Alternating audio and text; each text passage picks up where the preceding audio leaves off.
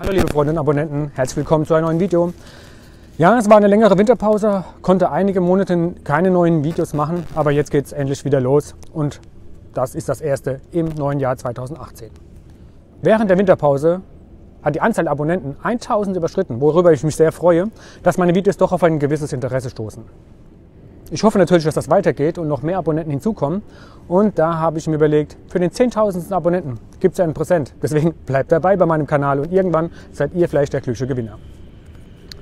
Heute fliege ich mal wieder mit der Comco Ikarus C42C. Aber um das Flugzeug geht es heute gar nicht, sondern um das darin verbaute Funkgerät. Denn seit dem 01.01.2018 müssen alle Flugzeuge mit einem Funkgerät ausgerüstet sein, das im 8,33 kHz Raster arbeiten kann. Vorher hatten wir ja das 25 kHz Raster. Da aber die Flugplätze noch bis zum 31.12.2018 Zeit haben, ihre Frequenz umzustellen, habe ich mir einen Flugplatz gesucht, der das jetzt schon getan hat. Und zwar ist das Niederstetten. In Niederstetten war ich auch schon mal, aber das Video ist leider nichts gelungen. Habe es trotzdem mal hochgeladen, ist jetzt unten verlinkt, könnt ihr euch auch anschauen. Und dann probieren wir aus, wie das so funktioniert.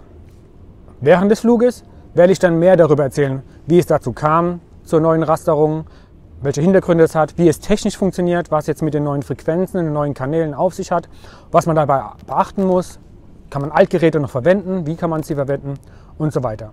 Darum viel Spaß beim Flug. Sehen wir uns gleich im Flugzeug.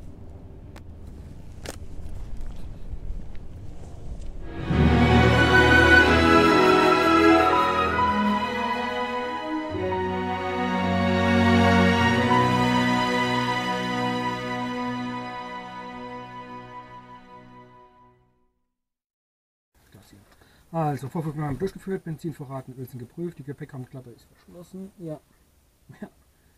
Rettungsgerät ist sicher.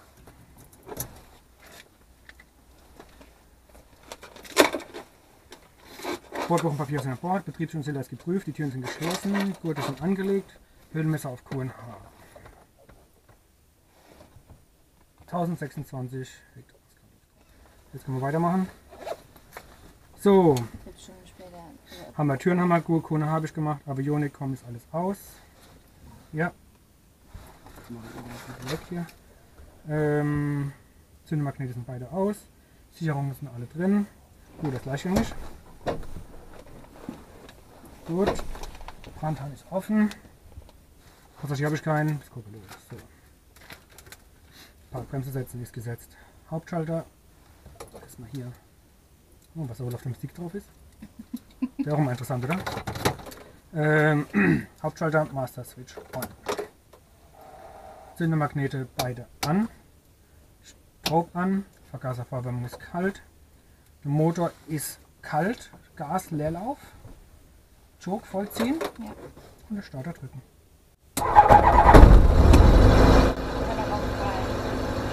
Stimmt.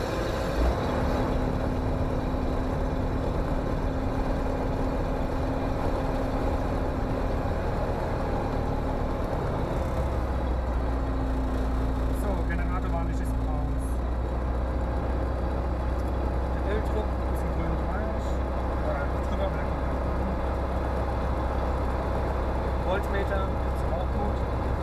Kraftstoffpumpe. Avionik kommt an. Kommt an.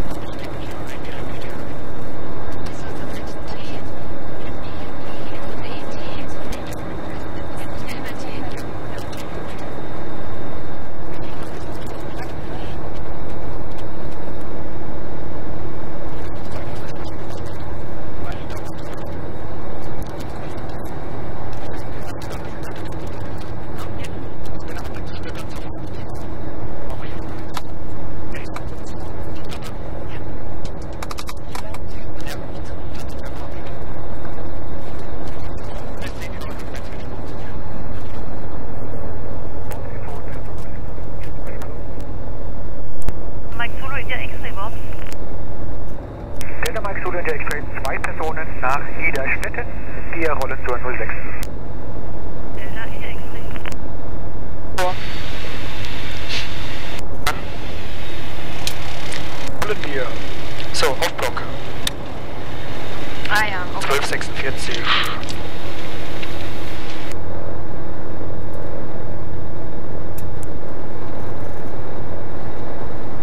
Extra eine neue Uhr gekauft.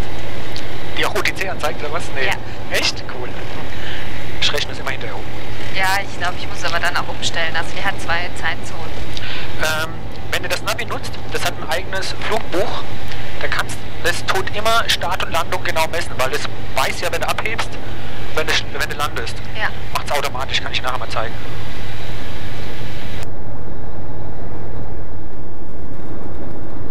Gut, Notfallverfahren, ne? Haben wir auch im Kopf. Jawohl.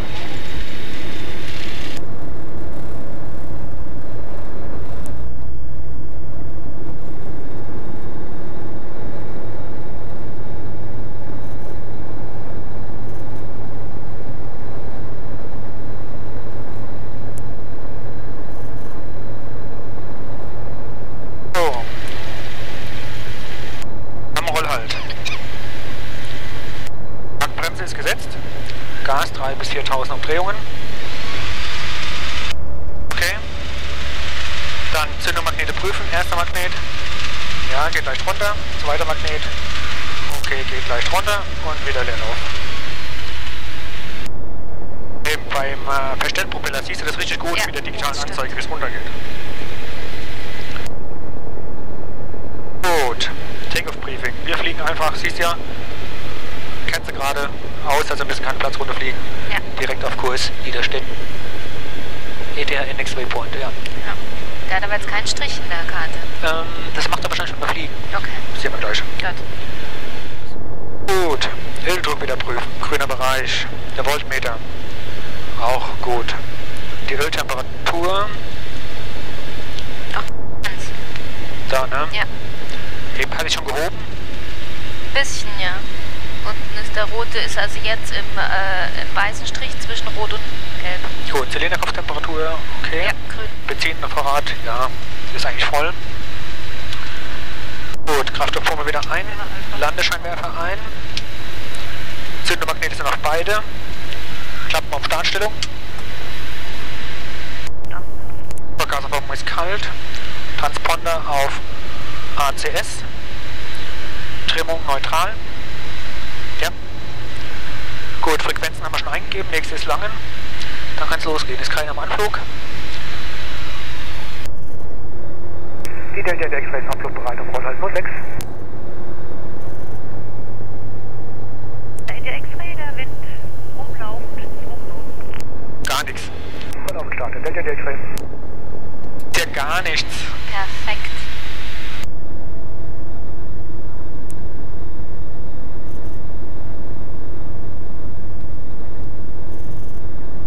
Eigentlich soll der Flugplatz auch ein Party-Light bekommen. Letztes Jahr schon, hat er immer noch nicht. So, wenn wir auf der 06 sind, wir haben ja Zeit, dann ist ja immer gut, wenn man den Kompass jetzt prüft. Jetzt bist du auf 06, ja. 06 passt, dann können wir loslegen.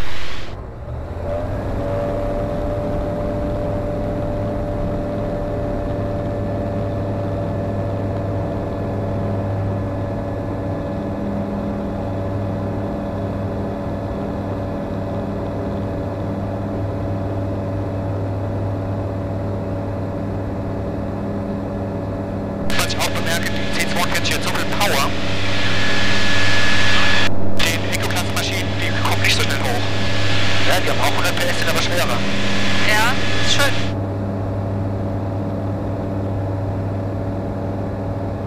Gut ist die Sicht gar nicht. Ja, realistisch.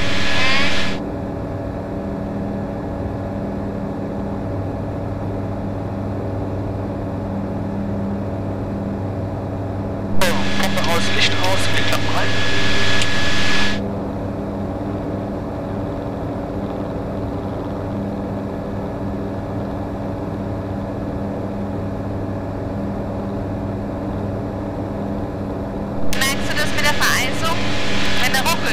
Ja, aber die Motortemperatur ist ja gut. Ja.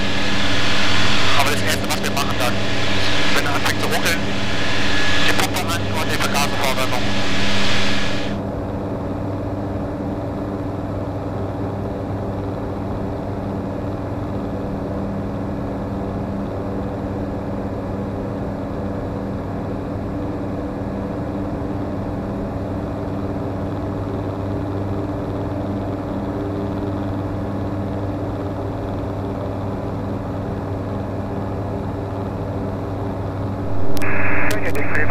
Grundrichtung Osten. Tschüss, bis später. X-Ray, Grundflug, Startzeit 5-0. Gut, schon, ne? 5-0. So, ich gehe mal auf 2000 bisher.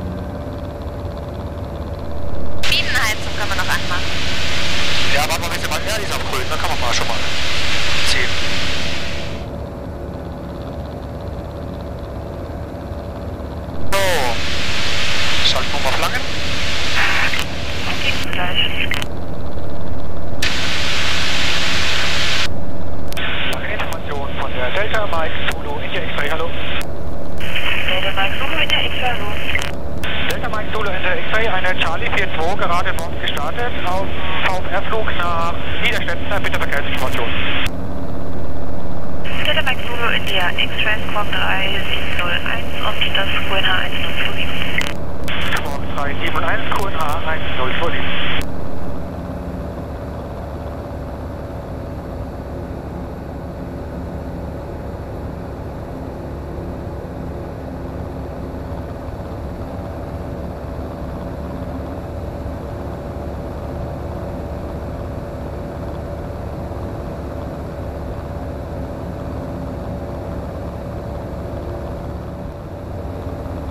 Also, seit dem 01.01.2018 muss jedes Flugzeug mit einem Funkgerät ausgestattet sein, das das neue 8,33 kHz Frequenzraster schalten kann. Das erste Funkgerät. Alle weiteren Funkgeräte an Bord können auch Altgeräte sein, die noch das 25 kHz Raster haben, wie zum Beispiel Handfunkgeräte.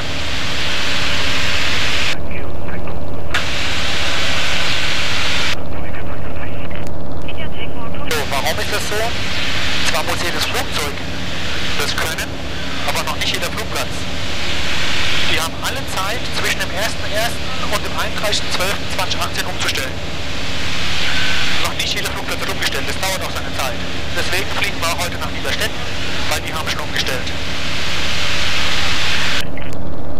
Allerdings ist es keine Frequenz im neuen 833 Raster, sondern es trifft sich zufällig die gleiche Frequenz. Weil jede dritte 8,33 kHz Frequenz entspricht einer 25 kHz Frequenz. 3 mal 8,3 Periode entspricht ja 25 kHz. So, und zur Unterscheidung, ob eben diese jede dritte Frequenz, ist das jetzt eine Frequenz im alten 25 kHz Raster oder ist es schon eine 8,33 kHz Raster, hat man Kanäle eingeführt. Deswegen ist das, was die Anzeige anzeigt, nicht mehr technisch die Frequenz, die das Funkgerät sendet. So gibt es auch eine schöne Tabelle, in der man das genau schön nebeneinander sieht. Deswegen spricht man künftig von Kanälen.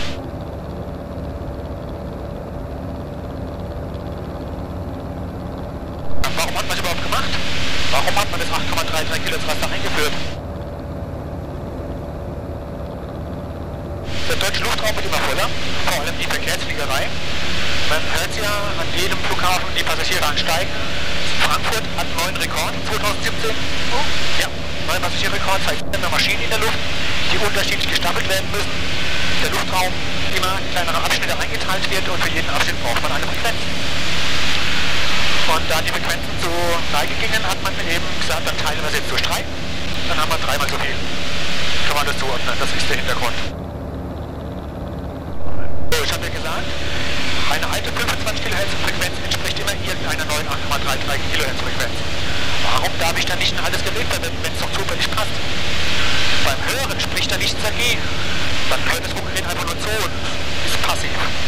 Aber wenn ich senden würde, könnte es sein, dass ich eine neue 8,33 kHz Frequenz, die direkt links oder rechts daneben liegt, stören würde. Wir funken Amplituden modelliert und eine Amplitude ist hoch und breit. Während wir funken und sprechen, variiert die Amplitude in der Höhe. Das ist die Modulation. Die Breite bleibt jedoch gleich. Alte Funkgeräte wissen ja nichts von den neuen 8,33 kHz Frequenzen und senden eben volle Breite. 12,5 kHz nach rechts, 12,5 kHz nach links. Gemessen hat es mal jemand, das wären eigentlich nur 8, aber technisch war das erlaubt. Somit könnte ich, wenn ich auf einer alten 25 kHz Frequenz sende mit einem alten Gerät, daneben liegt aber eine neue 8,33 kHz Frequenz, könnte ich stören. Und das habe ich auch schon mal getestet. Ich habe ein Empfangsgerät, bei dem man die genaue Frequenz sieht, auf den Tisch gelegt, so eingestellt und habe eine kleine Testaussendung mit dem Funkgerät gemacht. Man sieht, schlägt voll ein.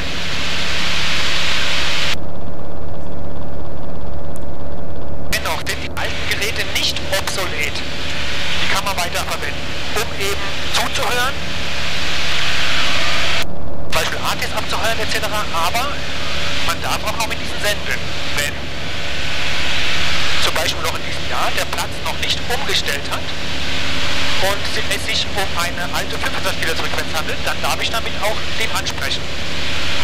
Und darüber hinaus, was immer möglich sein wird, sind Notrufe. Und an 21,5 MHz, die Notrufrequenz, kann ich immer damit machen. Deswegen werden die alten Funkgeräte nie obsolet sein, braucht man nicht in die Tonne werfen. Zum Zuhören oder Notrufe auch über 2018 hinaus. Außerdem können manche Handfunkgeräte, wie auch zum Beispiel nach ICOM ICA20, kann man VOA-Navigation mitmachen. Zum Beispiel, wenn man dann so im UL sitzt, UL hat ja gar keine VOA-Anzeige hier, könnte ich das Handfunkgerät nutzen, um eben Weinheim mit überflogen. Dann auf 8. Siehst du da den Platz? Rechts hinter uns. Moment. Ja, ich glaube. Ist eine grüne Piste? Ja. Da ist das Industriegebiet oder ne, diese Kläranlage und direkt hinter der Kläranlage ist die Graspiste. Ah ja. Ist aber nichts los. Nee, das sind grüne Plätze, Vereinsplätze. So, und das mit VOA-Navigation, das werde ich in meinem künftigen Video mal zeigen, wie das mit dem Handfunkgerät geht. Im OL, da kann man auch VOA im OL machen. Oder auch in der Eco-Klasse. Wenn ich 2 VOA-Geräte habe, kann ich eine Kreuzpeilung machen. Mit dem einen Gerät einstellen, ablesen, Handfunkgerät einstellen, ablesen. Dann kann ich eine Kreuzpeilung machen, habe sofort meine Position auf der Karte.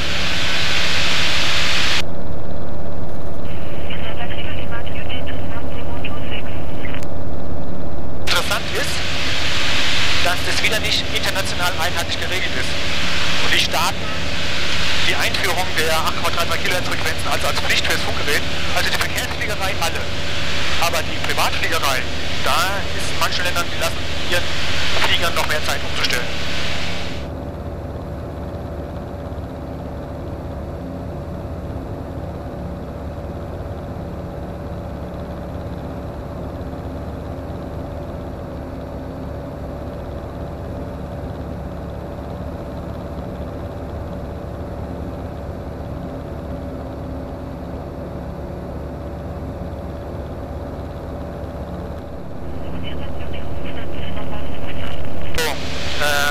Das nächste. Im März erscheint die neue ICAO-Karte. Ja. Und darauf werden nur die neuen Frequenzen sein, bei denen der Platz das schon gemeldet hat. Im Januar, da war Redaktionsschluss für die ICAO-Karte. Wenn der Platz noch nicht gemeldet hat oder später umstellt, dann werden die Frequenzen da noch nicht drauf sein. Und dann muss, wie jetzt auch, immer schön regelmäßig Notemps prüfen. Notemps prüfen, Notemps prüfen. Da steht dann drin, ob der Platz schon die neue Frequenz hat oder nicht. Hier auch noch Beispiele in den Notemps, die ich dabei habe. Für Niederstetten, da steht es drin, dass die neue Frequenz gilt, weil eben auf der ICAO-Karte noch die alte steht. Auf dem AIP-Blatt steht schon die neue. Oder zum Beispiel Salui. Wenn der Salui das Notem anschaust, dann sieht man Frequenz, die tatsächliche Frequenz und den Kanal wird angezeigt.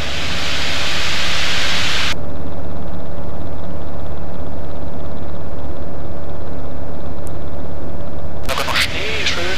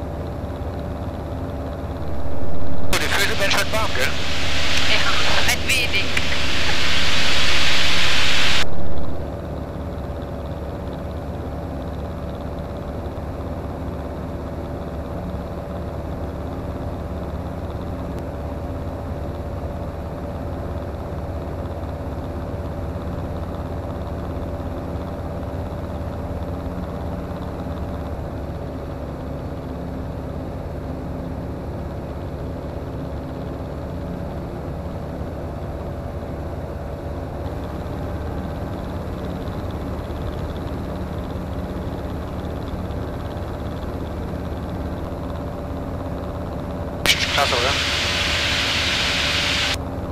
Sehr schön.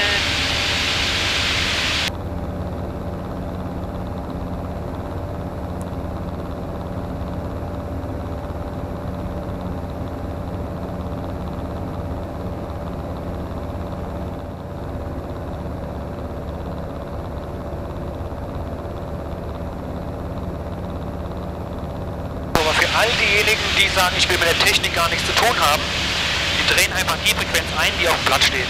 Ja. Fertig. So wie früher auch. Das bin praktisch ich.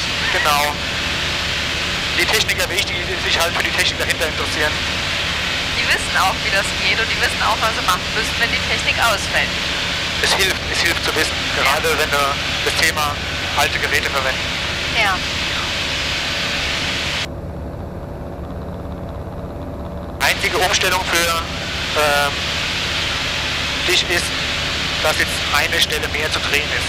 Ja. Nicht nur vorne und hinten, sondern hinten zweimal. Ja. Aber rein theoretisch wäre das ja auch machbar, dass so wie vorne, es sind ja auch 3 Stellen, die man verdreht. Ja, aber es sind nicht so viele, das ist deswegen. Es stimmt auch wieder. Wir verstehen immer nur 2 Stellen. Ja. Lange Info von der Delta Kreuzbau.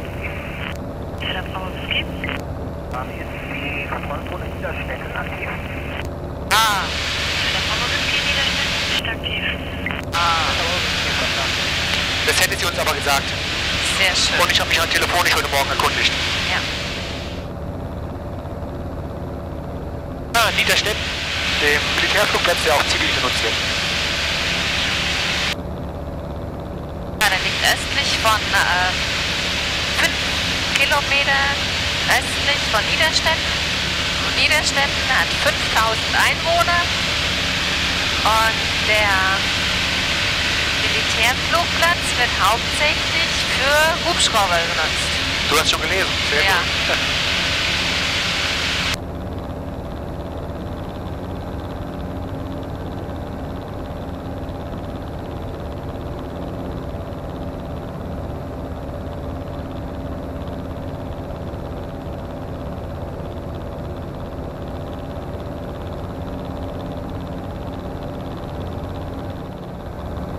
Ist aber trotzdem schön mit dem Schnee.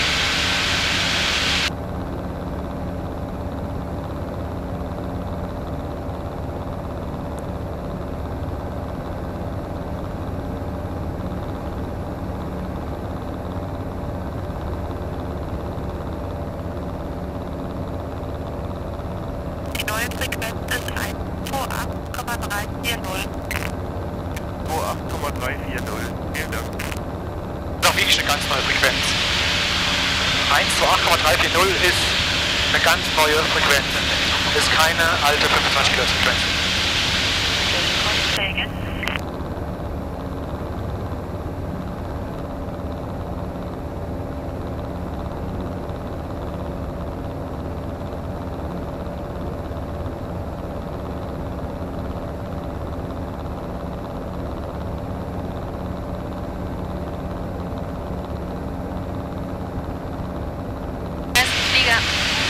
Rechts. Ja, das Vogel.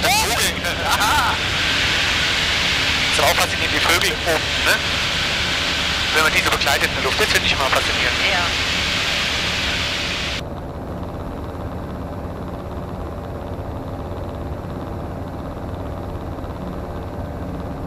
So, meine Hände werden kalt. Ich glaube, die Außentemperatur wird kälter hier.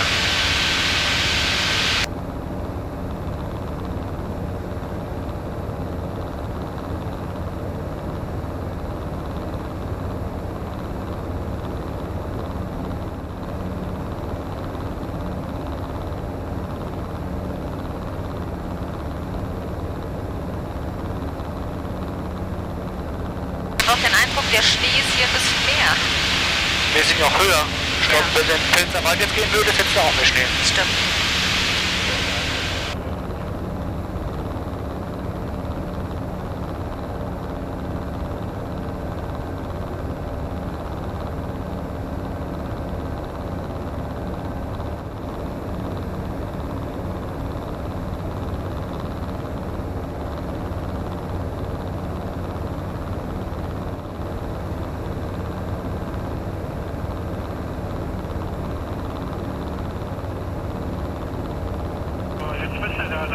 Hier die sichere Höhe, 2,5, gell? Ja. Gehen wir ein bisschen runter wegen der Düsigkeit.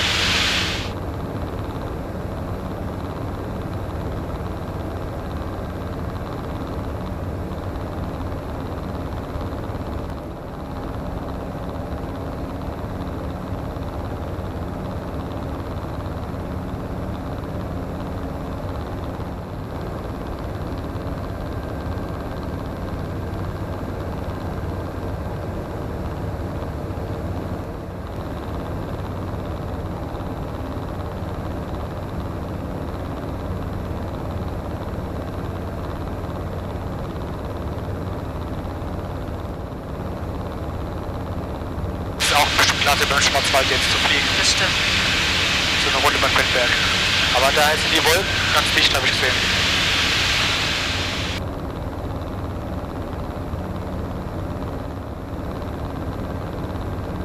Oh, das ist der Ort Rosenberg. Ah ja.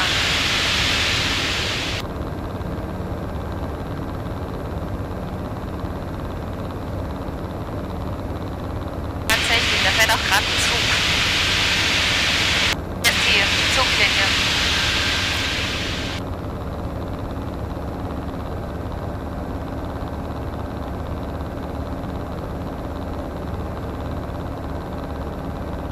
Wenn wir an der 61 sind, sind es noch 13 Minuten. Könnte passen, hier sind es noch 15. Nee, doch, ja. Wir haben 12,29 UTC und er sagt, wir kommen 12,45 UTC an. Ja.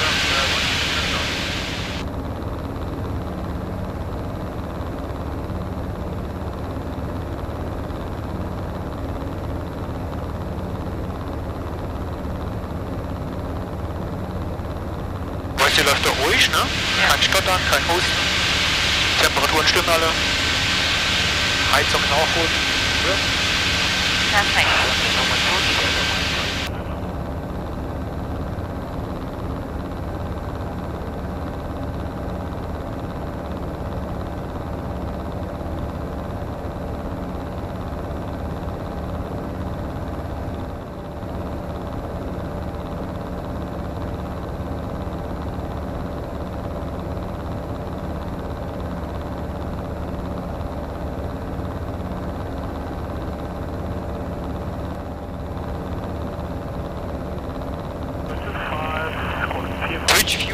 Ja, wenn wir zwei hätten.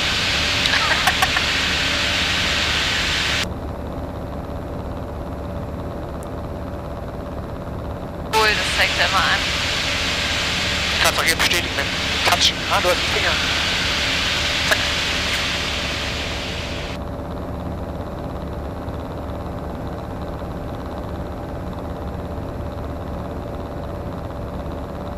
So, das war die 81. Yep.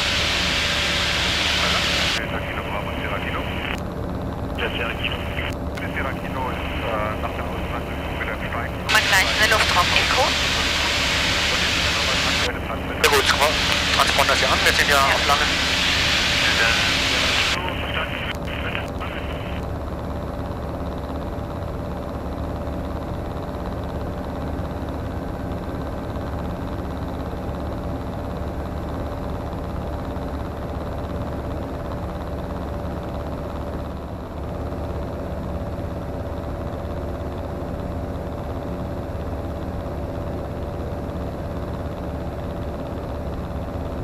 Schlechter Empfang. Aber wir sind immer noch im richtigen. Das siehst du auch immer hier, zeigt dir an, welche langen. Ja. Hier, 128,95, 128,95.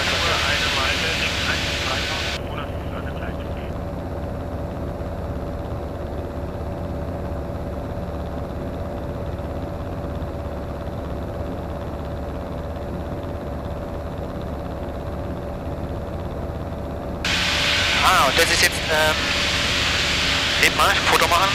Das ist, glaube ich, das Boxberg. Boxberg. Ja. Da bin ich auch schon mal drauf gefahren. Ich fahre ja beim Oldtimer ab zur Oldtimer Rallye mit. Ja. Und da gibt es jedes Jahr eine, die hier endet. Im Bosch Prüfzentrum Boxberg. Ja, das ist hier.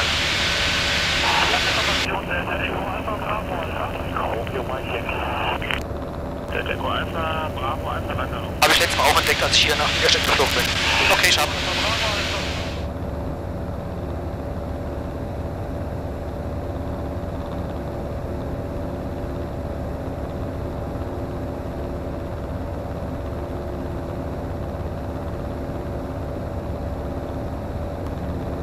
So, wir sehen jetzt gleich der grüne Strich. 5 Minuten vor Whisky. Ja, so. Ja. Und da werde ich mich dann abmelden. Ja, kommt direkt auf Whisky zu. Ja. Sicht wird schlechter. Ja, stimmt. Aber geht noch so weit. Also Ja. wir können, die Weitsicht ist sehr gut.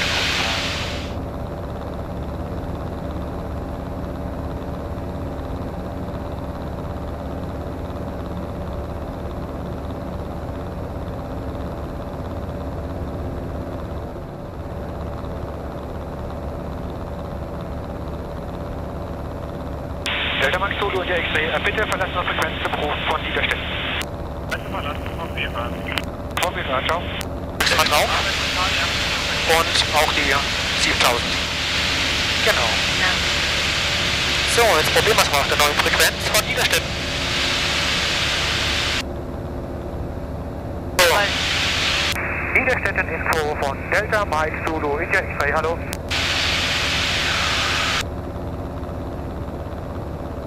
Zulu, India X-Ray, Stetten. Delta Mike Zulu, India X-Ray, wir sind 5 Minuten westlich von Whisky 1 zur Landung. India X-Ray, die Piste 07, das ist 025. Das heißt eine Maschine in der Platz. Piste 07, kHz 05, 1025, eine Maschine Platz von halten Ausschau. Wir können ja direkt auf die 07 anfliegen, denke ich. Mit dem langen Endteil und Anzahl der Personen und Startplatz. Wir sind 2 Personen aus Worms und ich werde jetzt lange Endteil messen. Gut, dann fliegen wir jetzt direkt in den Endanflug. Das machen wir so, ist auf Whisky 2 zu. Was die Platzrundenhöhe, die ist, haben wir hier, 2500. Ja. Können wir gleich hier bleiben.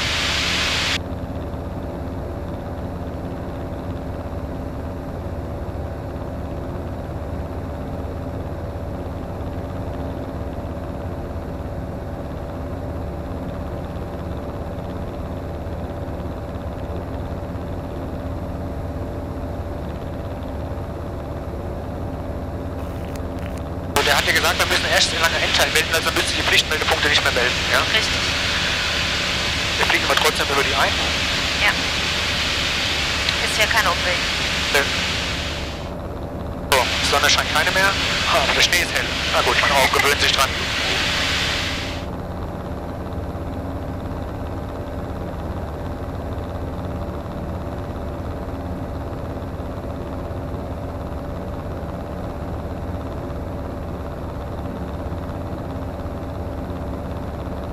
Den Platz auch unter der Woche anfliegen, bloß dann ist die Kontrollzone aktiv und dann sprichst du halt mit dem Tower.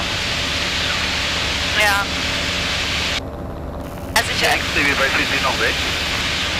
Wir werden jetzt kurz vor Whisky 1. Dann könnt ihr noch denke ich, raus, oder? Okay. Der X-Ray zur Information, eine Maschine startet jetzt auf der 25, er ist über ihre Position informiert. Hier, ich verstanden. Siehst du die Piste schon? Nein, aber der kommt dann rechts von uns. Aber wenn der auf der 25 startet, kommt er uns entgegen. Da wissen wir jetzt schaden. Bleibe ich mal ein bisschen weiter rechts lieber.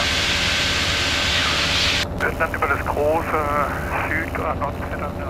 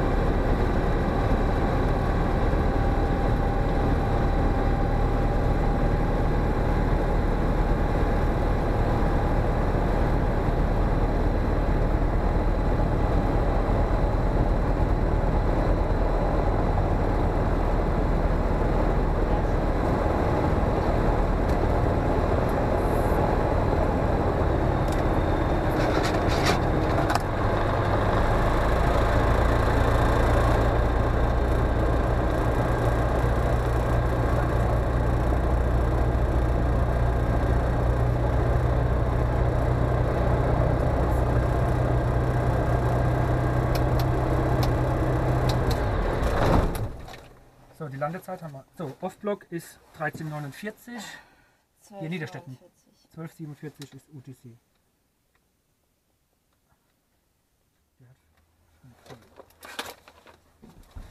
Gut. Ah, irgendeiner hat sich abgeschalten. Perfekt. Die über mir.